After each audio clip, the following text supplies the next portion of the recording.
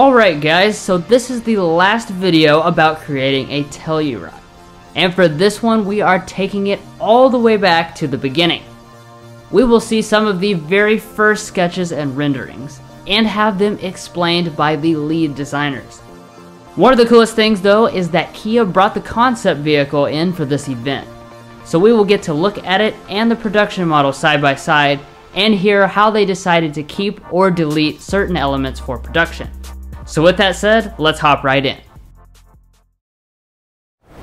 So first I'd like to introduce Mr. Kurt Call right here, who is, if you look closely at a lot of these sketches, look at that guy, he even knows how to sound his name cool. So on that note, I will hand out to Kurt, who can give us a little presentation on how the vehicle, well, I'll shut up and you do it. You know what I'm saying. Anyway, yeah, my name is Kurt Call. I'm senior designer at Kia Design Center America, in charge of exteriors. My recent projects are Telluride, Soul, Sorrento, the first two generations of Forte, including sedan, hatchback, and coupe.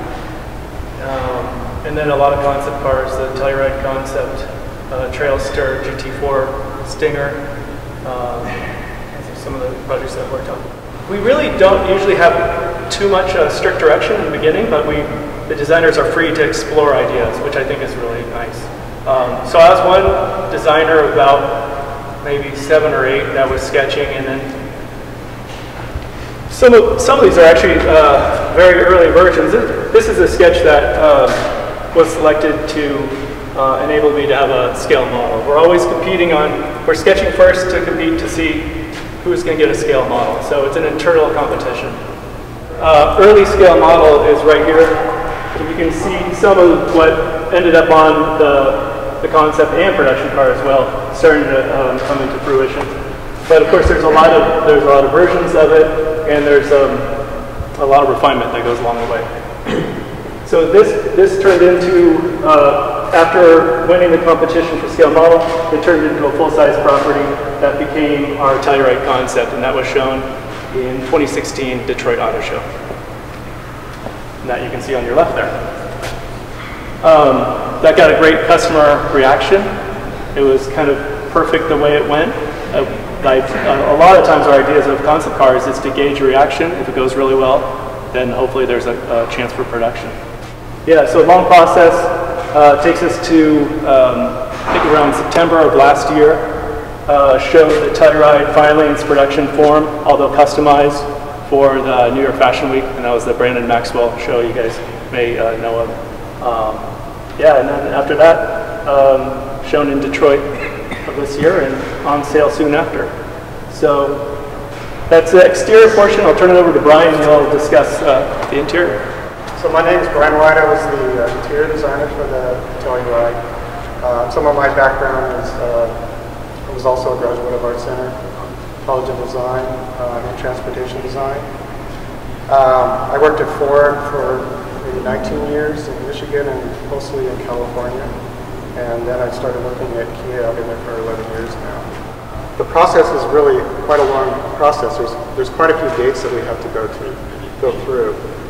And it really kind of started with the concept car. So there was like Kurt said, it's a competition. So in the beginning we had maybe 5 or 6 different designers working on different ideas. And it kind of gets narrowed down to one theme. So really what it ended up being was the team, the interior team. There was about 4 or 5 of us. A couple of these sketches showed some of the earlier ideas. We started out wanting to do a wide screen. But really a lot of some of the influence that came from the show car into the production car were some of the tough, rugged feel about it with the grab handles. And we ultimately we ended up using a little bit of the vent theme because we wanted to create a really wide, open, spacious feeling, luxury feeling. This is one of our process. We'll do a digital model and in map, and then these are actually just drawings taken from the math model, basically, and we Photoshop them and we show them as realistic drawings.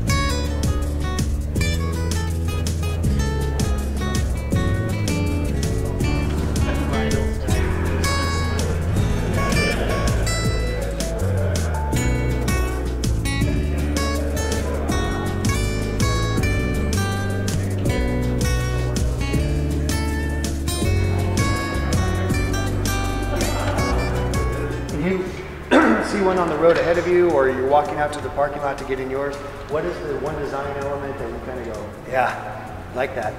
Yeah, I mean, it might be kind of surprising, but I really like the way the rear turned out. Oh, and okay. It's something when you're on the road, that's kind of what you see most of. If you're following cars, you tend to see the rear of cars. So to me, that's a really important part anyway. And I think we kept a lot of the concept on the rear. Yeah, a lot of the same, the upside down L-shaped tail lamps, the very wide feeling of just the overall wide feeling of the rear, but also the shoulder, the way it tapers and gives a nice stance to the rear of the car. The skid plate, the elongated Telluride badging across the vehicle. I mean, obviously you see differences. We had to make compromises for production, but I think the essence is there from the concept. I think this is pretty distinctive as you see that going down the road. It is delineating the very corners of the vehicle.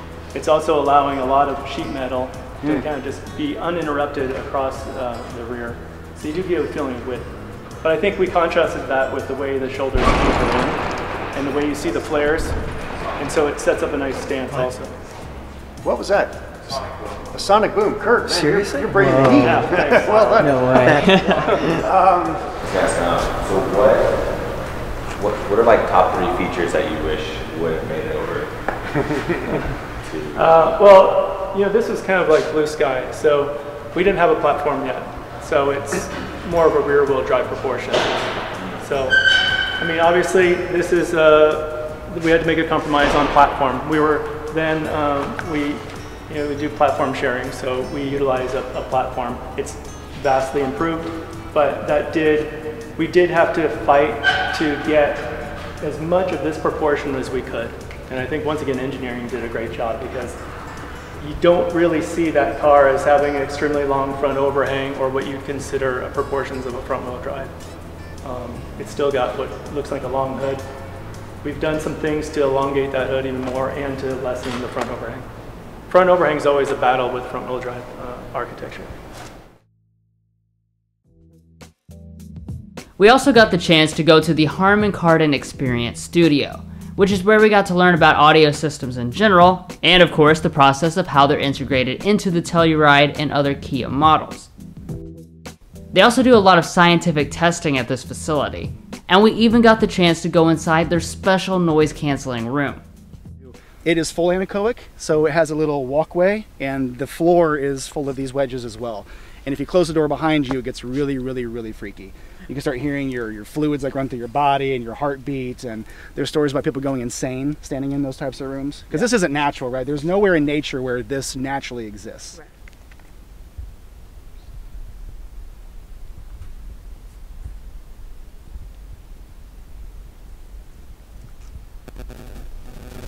Yeah, we're good. Well, hold up. Get me out of here. Ooh. Wow. That's crazy. Oh my God, thank you so much. Yeah, you're welcome. One thing a lot of people don't realize is that Harman is a large company that actually includes nearly all automotive sound system companies under its umbrella. The majority of all branded audio systems come from them, including Harman Kardon, JBL, Bang & Olufsen, Infinity, Bowers & Wilkins, Revel, and Mark Levinson. Why would a car company use Bang & Olufsen over Bowers & Wilkins? So some of it's a character fit, like for the make and the model of the car. Okay. A lot of customers come to us knowing what brand they want because they think, well, this is the demographic of my buyer, and we believe that just optically this is going to be the fit. We have a complete process, it's a scientific process called Symbiotics. Okay. And you can actually take courses on this that actually dives into the character of your customer, of the automaker, and fits it with the character of one of our brands. Okay. And then they get together with our designers, the industrial designers, so it's not just about sounding good, it's also about looking good. It doesn't look the part of going in the car. So grille design, feature fit, are you going to use an aluminum finish or more of like a glossy plastic finish? Yeah.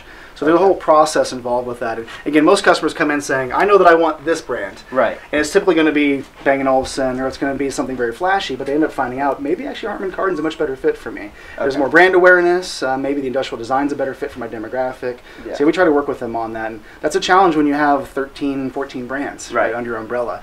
Because we want to be able to shop around all the different brands, but we want to find a good fit for the customer as well. So again, we talked about how we test speakers objectively versus subjectively. So objectively is using microphones and test equipment. Subjectively is using the human ear. So objectively, we want to put that speaker in a room like this. Come on in. And as you step in here, you're going to hear the audio change significantly, right? Yeah. So we call this semi-anechoic because the floor itself is reflective, but we can put a speaker right here, speaker facing up. And then these are different microphones that measure off axis, right? So in a room, it'd be great because you're probably sitting right here in front of the speaker. In a car, you're going to be more off axis because think of where your speakers are in the door and the IP. They're rarely firing at your head. So we can test for off axis response by looking at these speakers. But if you're looking at a room, you're obviously going to be probably focusing more on this because it's directly firing up into the microphone. Again, yeah, what you're looking at, again, R&D, right? So this is where we tweak things, we optimize things, and we take them into these little living room environments and do subjective testing on them. How we package speakers and how many speakers in what location. This might seem like a huge challenge, trying to figure out space in a vehicle where we're putting all these plethora of different components around. So how do we get that accomplished? Part of this is it dates back to how long we've worked with Kia. So we've been together for just about 20 years packaging systems. I believe the first one was an Optima all the way back then. So coming from there, there's been a really great ride, right? We've come all the way through. We're delivering what we do now as a team. But as I alluded to earlier, we start 5 years ahead of a program. So maybe the chief engineer or a program leader will come to us and say, we want this performance. So in the case of the Telluride, hey, we're in this segment, we want to beat our competitors. Great, now we know a target. We'll talk to Jonathan's team, we'll figure out what that target is for sound quality. All these cars get measured at certain levels. Let's make sure we hit that, and then exceed it.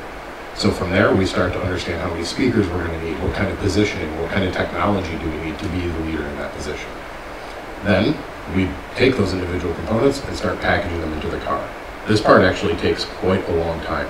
You know, we're talking with designers, the designers are talking to us. I think a car is a mobile listening environment. Apparently cars are supposed to do more than that, which is just ridiculous. But we get into there, we put them in, we kind of argue our way into the great spots. The designers make sure it still looks good, we make sure it still sounds good, and then we get to launch a vehicle at the end. Then we tune it. So we actually start to do all that tuning once everything's designed, implemented, and ready for production.